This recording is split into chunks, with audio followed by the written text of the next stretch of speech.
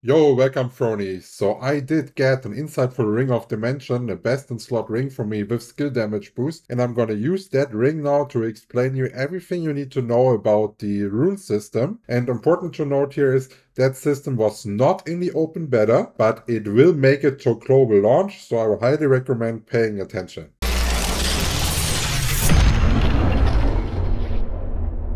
If you want to access the rune system, you will find this new button here in the menu. Clicking Rune Manage, then you will select the item that you want to go for. You will see here now that we are having 3 slots that can be unlocked. To unlock those slots, we will need rune hammers. If we want to unlock a slot on an accessory, it is 1 rune hammer. If we want to do it on a weapon, it's costing twice as much. So the first logical question would be where to get those rune hammers. And you can actually get them from various sources. One of the most reliable sources is here if you're going to the accessory crafter, and you will see here that you can craft rune hammers. You will need precious Polish crystals for it, which are really easy to get. You usually never run out of them, and if you do, you can get them easy by doing contracts. Then you will need rune fragments. Those fragments you can get by dissolving runes. So if you click on a rune in your inventory, you can click the dissolve button right here,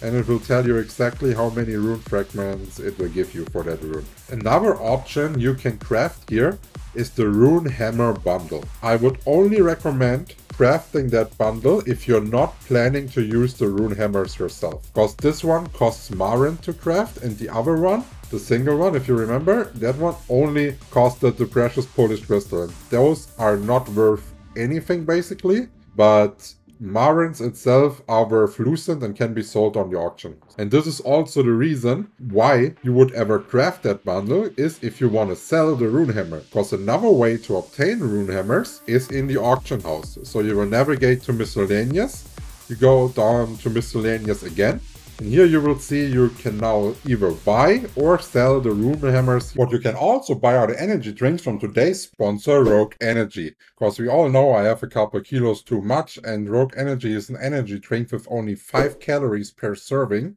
And if you're going for the hydration one, it's even at 0 calories. So it's my energy of choice. You can check it out in the link in the description. And if you use code PONY, you will even get 10% off your next order. You will also be able to obtain rune hammers versus the special shop, or to be more precise, in the battle pass itself. A third way to obtaining rune hammers is here at the contract coin merchant, where you're able to buy 10 pieces every week. So you need to make sure that 600 contract coins are saved up for this. This is the best value for items that you're getting out of the whole contract coin shop. So this is a must buy every week. So now we know how we got the hammers, but we also still need to know how we're getting the runes that are going to go in the sockets. And runes also have different ways. The main way and the most efficient way to farm them is by navigating to co-op dungeon right here and then choosing the challenge dimensional circle. Here you will get runes as rewards, and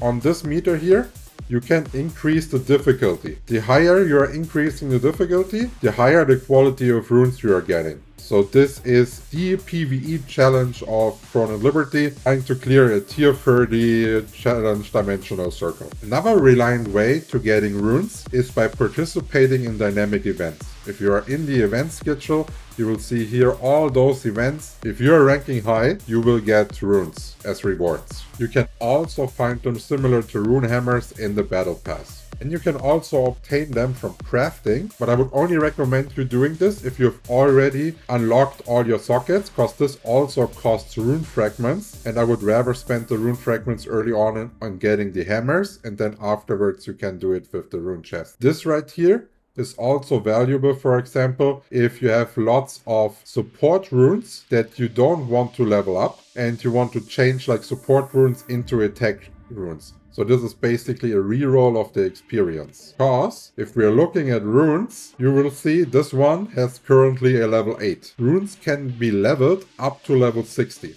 And the way this rune leveling works is whenever you are dropping a rune of the same type, you are getting one additional level, and then the next time the game recognizes and then it will, for example, here, drop that exact rune again, it will be level 9. And the reason why it has to be the exact rune is that you cannot put any rune in any equipment. So if you're seeing down here, I have the one that I can put in here because this is a defensive ring rune and this is a ring. Then here we are having a weapon rune, we are having one for the necklace and so on.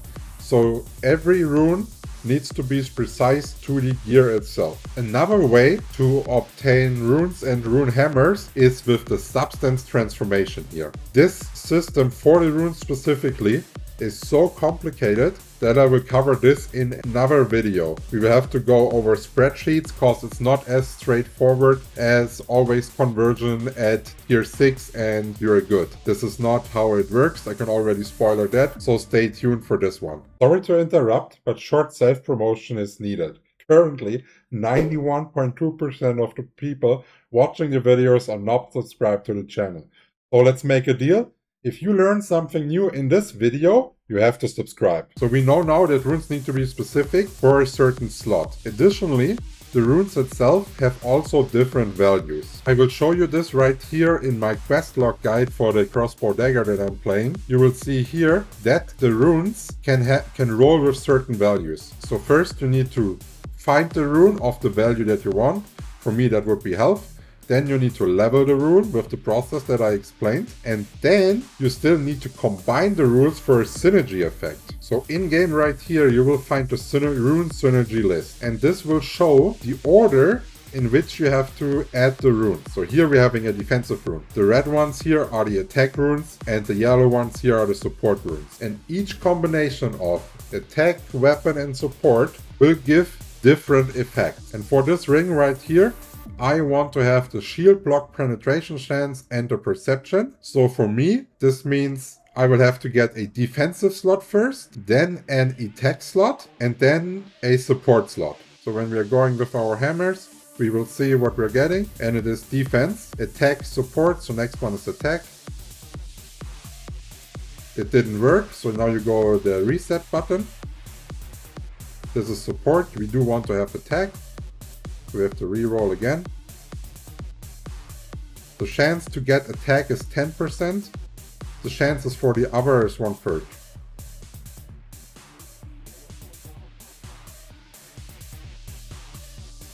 Yeah, so we have not gotten like really lucky yet. I did craft 4 new tries.